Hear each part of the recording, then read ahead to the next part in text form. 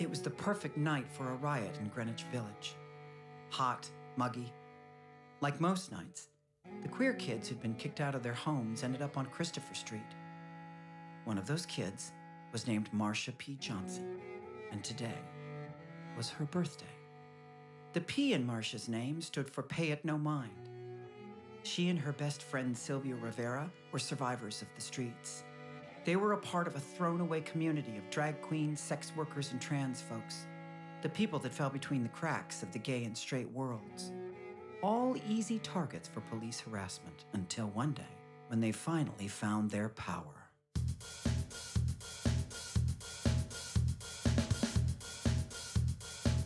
When the police swooped in on the Stonewall Inn in the summer of '69 to make their nightly arrests, the street kids gathered outside to taunt them.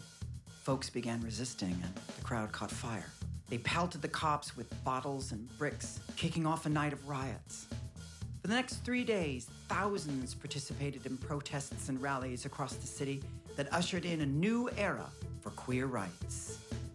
As Sylvia Rivera put it, you get tired of being just pushed around.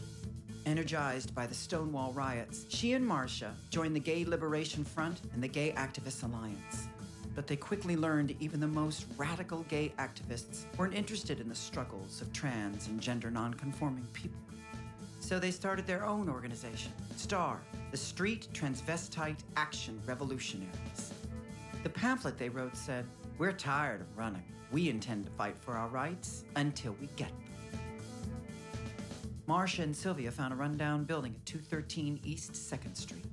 They named it S.T.A.R House and pooled their meager incomes to support their family, people who were getting out of jail, queer kids with no place left to go, and newcomers to the scene who needed to be taught about street survival. By 1973, the gay liberation movement was at its peak. On Christopher Street Liberation Day, thousands of queers took to the streets to demand their rights. The rally was supposed to honor those who fought at Stonewall, but not everyone was welcome, even those who had been there. Sylvia was scheduled to speak, but some leaders thought her presence would be disruptive.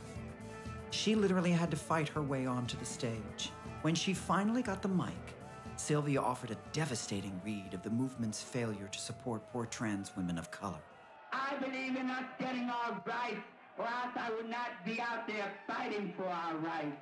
You all tell me to go and hide my tail between my legs. I will not no longer put up with this shit. I have been beaten. I have had my nose broken. I have been thrown in jail. I have lost my job. I have lost my apartment for gay liberation. And you all treat me this way?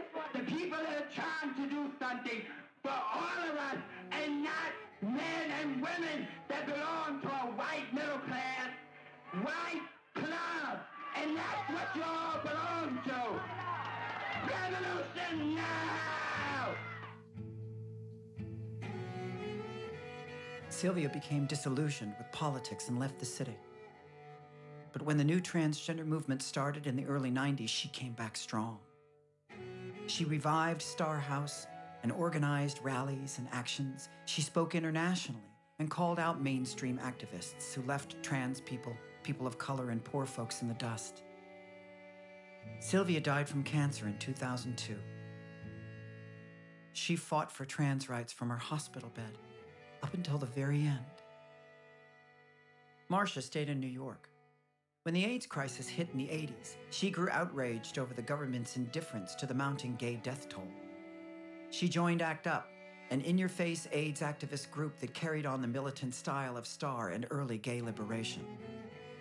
She was later killed in what many think was a hate crime. In 2012, the New York Police Department reopened their investigation into her death. Sylvia and Marsha leave a legacy of courage, confrontation, and radical determination to fight for the freedom of all people. They are the fierce mothers of our revolution, and for many years, their stories have gone untold.